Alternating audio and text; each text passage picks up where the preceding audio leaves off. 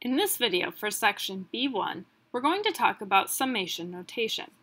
So we have some examples of summation notation here. And our first question is asking us to explain what is happening in these examples. So as you look at the examples, you see that they both have this funny looking E. This is actually the Greek letter sigma, capital sigma. Sigma stands for sum, it's like an S. And we see that we have k equals a number at the bottom of the sigma, and then we have another number at the top of the sigma. And then we have this k squared. And so as you look at this, you can kind of make sense of what's happening here. What we are doing is we are starting with the bottom number, 3 in this case, and 0 in this case, and we are plugging it into the formula. So here I have 3 squared because my formula is k squared. This one is 4 times k plus 1, so 4 times 0 plus 1. And you can see that we are plugging in the bottom number, then we are plugging in each whole number until we reach the top number. So this first one goes 3, 4, 5, 6. And the second one here is 0, 1, and 2. And then finally, once we do that, we are finding our results, and then we are adding them all together to get a single number for our answer. So here we have 4 times 0 plus 1 is 1. 4 times 1 plus 1 is 5. 4 times 2 plus 1 is 9. And then I add 1 plus 5 plus 9 to get 15. So let's write this out. So what is happening is that we start with the number at the bottom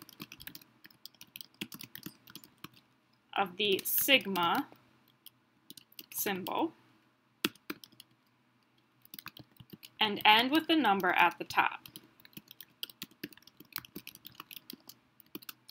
And then we are plugging in every whole number between those two numbers, including them. So we start with 3, we end with 6, 3 and 6 are included. Then we add all of the results. So now we're going to do some examples. So this first one is going from 1 to 6, and it's just k. So we're plugging in 1 through 6. So 1, we get 1. 2, we get 2. 3, we get 3. So there's nothing to do with k here. It's not squared or multiplied by anything. It's just k. Then we stop after we do 6. And then we add those numbers together, and we get 21. So that's my answer. Now for number 3, we're squaring k. So this is going to be 1 squared plus 2 squared plus 3 squared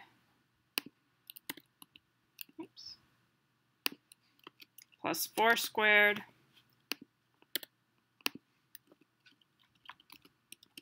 plus 5 squared. And so we're plugging in every number from 1 to 5. Then when we square those, we get 1 plus 4 plus 9 plus 16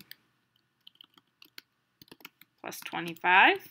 And then finally add all those together, and you should get 55. So 55 is going to be my answer.